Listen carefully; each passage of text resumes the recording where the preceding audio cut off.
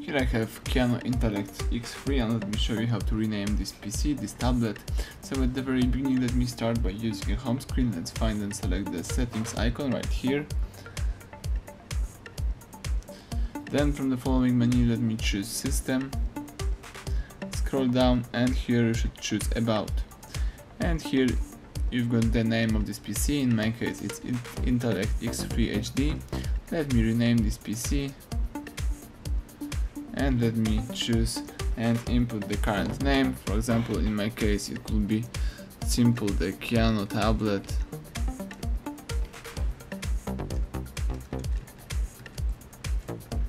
Let's tap next right here. Tap next again. You have to input the name that is just one word.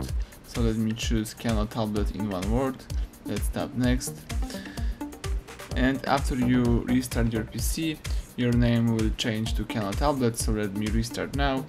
The device is restarting and changing the name of this PC. Let's wait a couple of seconds.